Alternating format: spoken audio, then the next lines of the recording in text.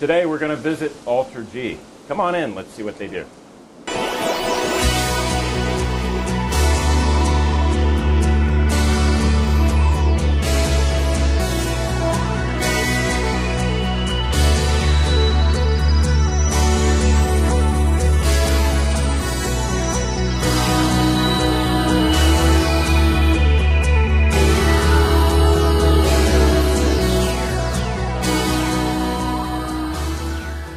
Dick, this is the cockpit that I talked about earlier. It's really the central piece to our anti-gravity treadmills. And what it does is we can bring it up and down in terms of your weight and height. And then all the control panels are set up here. So it's actually the heart of the whole system. The original inventor of the technology was actually trying to solve the exact opposite issue that we're addressing here. In space, astronauts face lack of gravity, and what that does over time is creates a problem with bone density loss. I see. So the inventor was actually trying to create an artificial gravity in space to counteract that. Well, it didn't work exactly as planned, but there were some practical applications here on Earth. The inventor's son actually took an entrepreneurial class at Stanford, and from that was able to get a little bit of funding, and we started targeting injured athletes. And one thing led to another. We started getting investment.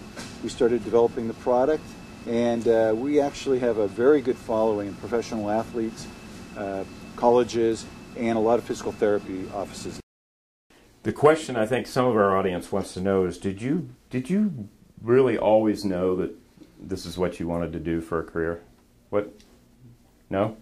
What did you think you wanted to do? Well, so in high school, I was, math and science were definitely my favorite subjects. So going to college, I thought maybe I'd do math or physics or something like that. But then in college, once you actually start doing the classes where it's hands-on and you're building stuff and you're prototyping and you're in the machine shop, I love those classes. And so after trying out a couple of the different engineering subjects and everything, I realized math wasn't for me. I wanted to do something a little more hands-on, a little more practical. How many of you were, when you were younger, were into the Legos or into building things? I built. Yeah. I was. Legos, erector sets, Lincoln Logs. Electronic kits. So is it fair to say that you liked working with your hands? Absolutely. Yeah, and building things, right? Yeah, putting things together. So how did you find AlterG, and how did you get connected as an intern? Well, I knew that I wanted to do an internship in robotics because I'm in first year of my PhD in robotics, so I needed to, gain some experience in this field and work on some real-world projects. So I started searching for all the robotics engineering companies here in Silicon Valley, and I found a list of them, 37 companies in all the Bay Area. I applied to all of them, and many of them, just like AlterG, didn't have any opening for internship. But I didn't give up, so I just found the email address of the CTO of the company, and actually Cliff, the VP of the company. He's a VP, right? Yeah, VP. Yeah.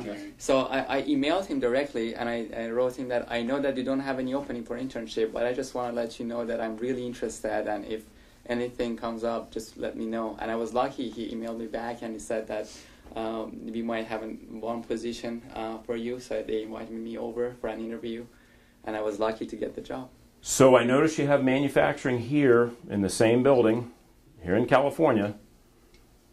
What do you think about that? Is that good? Does that give AlterG an advantage? Sure. Yeah. If you have a problem, you go out on the floor, and in 5 minutes or less, you're talking to the people you need to talk to directly. There's no emails, no phone calls. It's face-to-face, and that's the best way to solve problems. And you also just see them in casual situations. Sometimes you just stop by and chat, and you find out problems that may not have actually come to the level of filing a real complaint, but you just understand what's going on, and you can make the product better as a result. Yeah, a tough thing to do as a mechanical engineer is design the part to be manufactured.